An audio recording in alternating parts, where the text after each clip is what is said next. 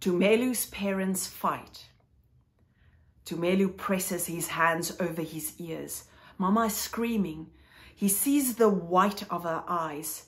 Papa is using bad and ugly words. He jerks and shoves Mama. She falls against a table leg. The empty beer cans fall, clattering to the floor. Granny Melanie lives next door to Tumelo's parents. She arrives out of breath, leaning on her walking stick. With her walking stick, she tries to keep Papa from hurting Mama again. Papa slaps the walking stick aside. Frightened, Tumelo runs to his room. He hides under his bed and closes his eyes tightly.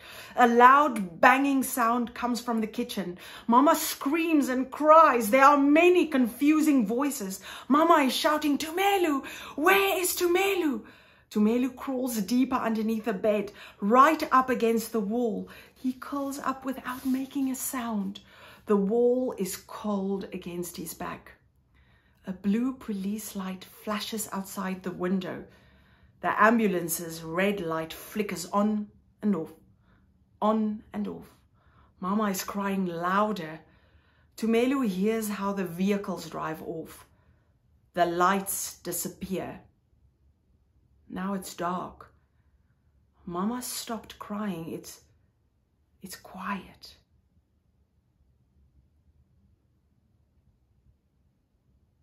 Tumelo. Tumelo. It's a strange voice calling him. The floor is dusty. He sneezes. Achoo!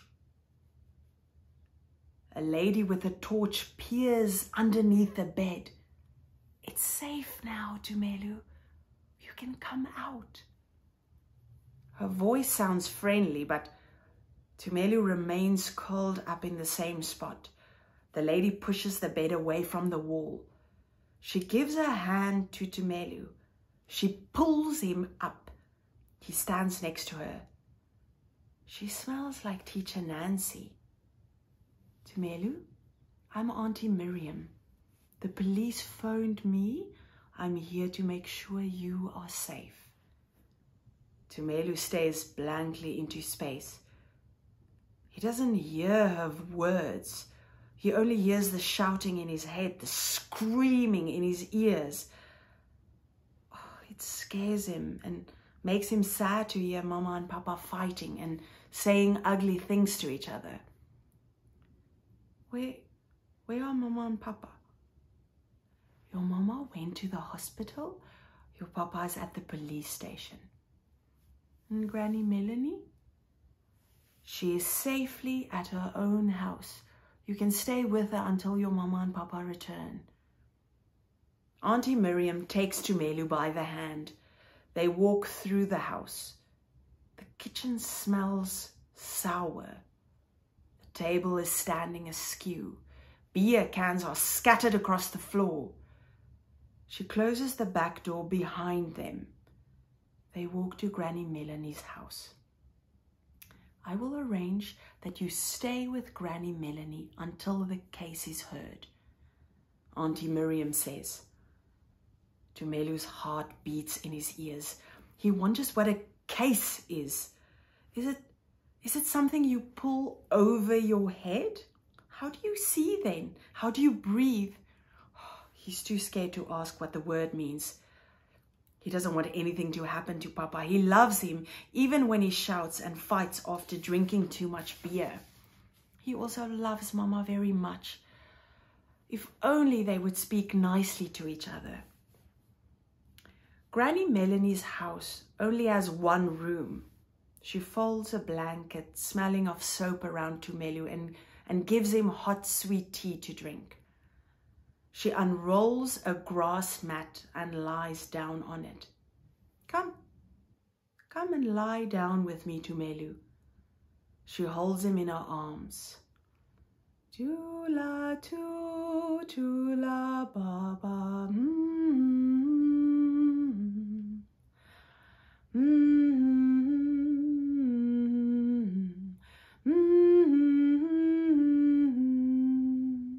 She sings until Tumelo falls asleep. Every night, Granny Melanie sings Tumelo to sleep. During the daytime, he sits close to Granny Melanie. He wants to see her all the time. He builds houses from stones, tins, and boxes.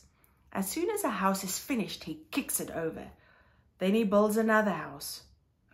He misses Mama and Papa terribly. He does not long for the shouting and fighting. He does not want Papa to hurt Mama.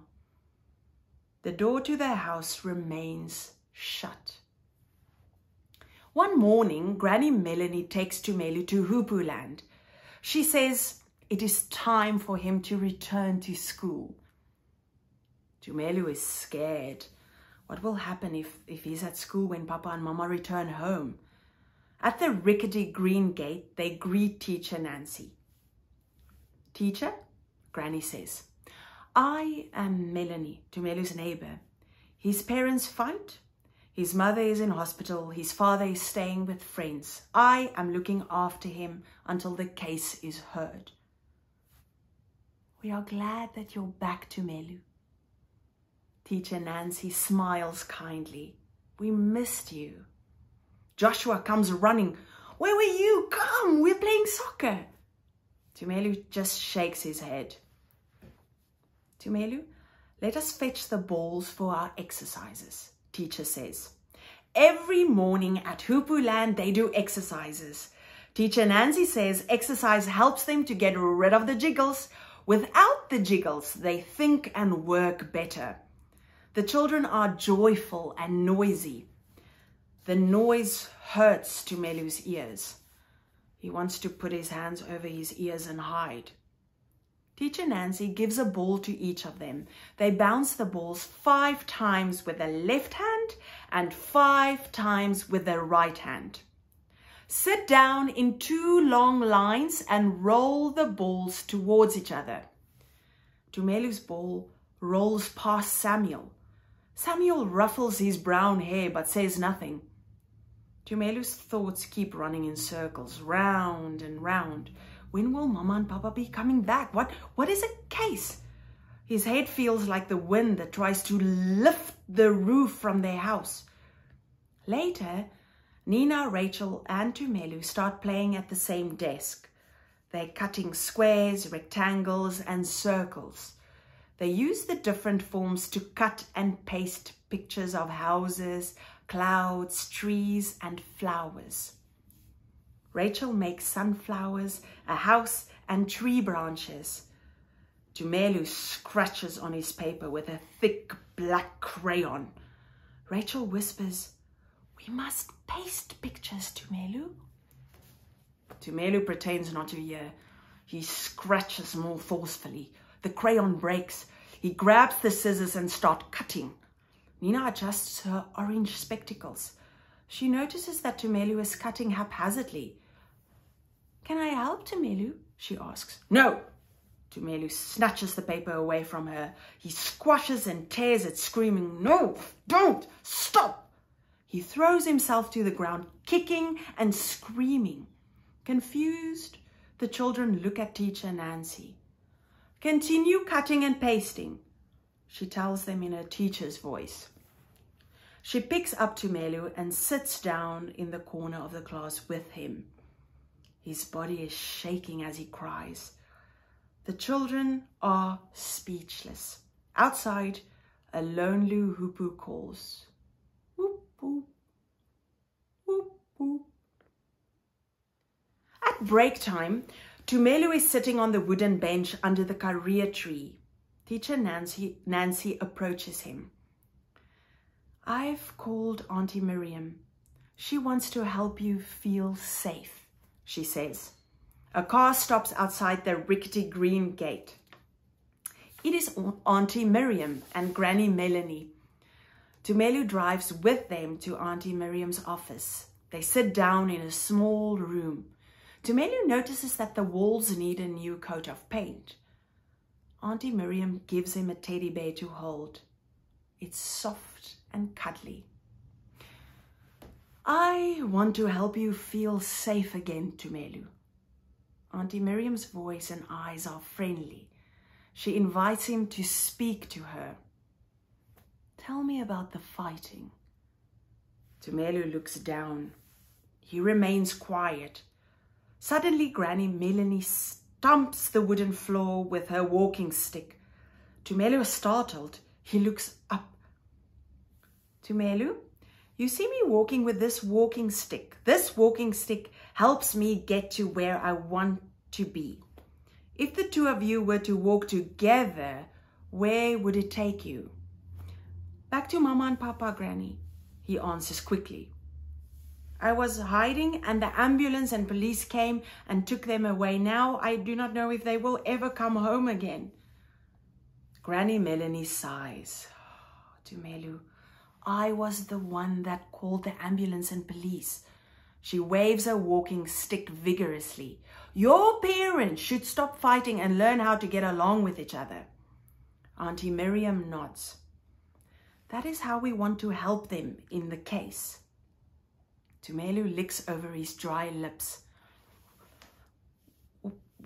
What is a case, Auntie? He stutters. Auntie Miriam's dark brown eyes lighten up. A case helps me understand why your parents fight like this. I want to help them to stop fighting. I also want to help you to be less scared. I am like a walking stick. I try to help people to walk happily. Tumelo feels as if a bag full of rocks is rolling off his back. He tells Auntie Miriam how scared he was when he hid under his bed. Granny Melanie starts singing softly. Tula, tu, tula, baba.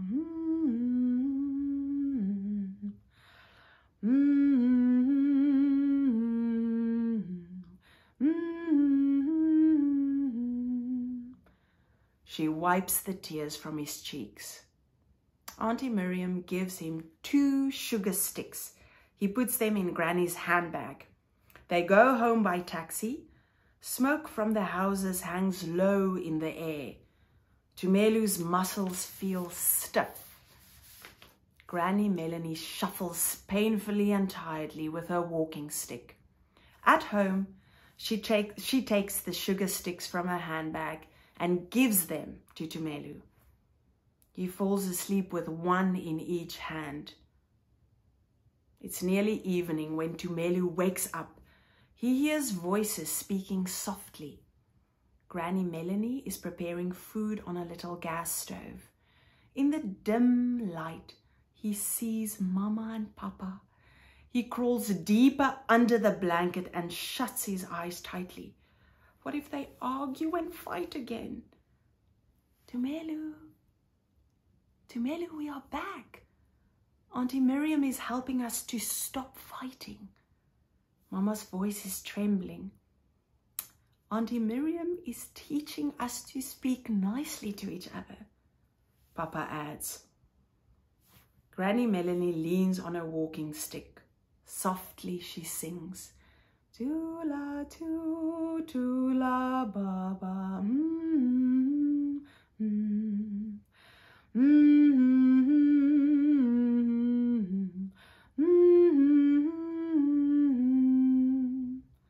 Tumelo peers out from underneath the blanket.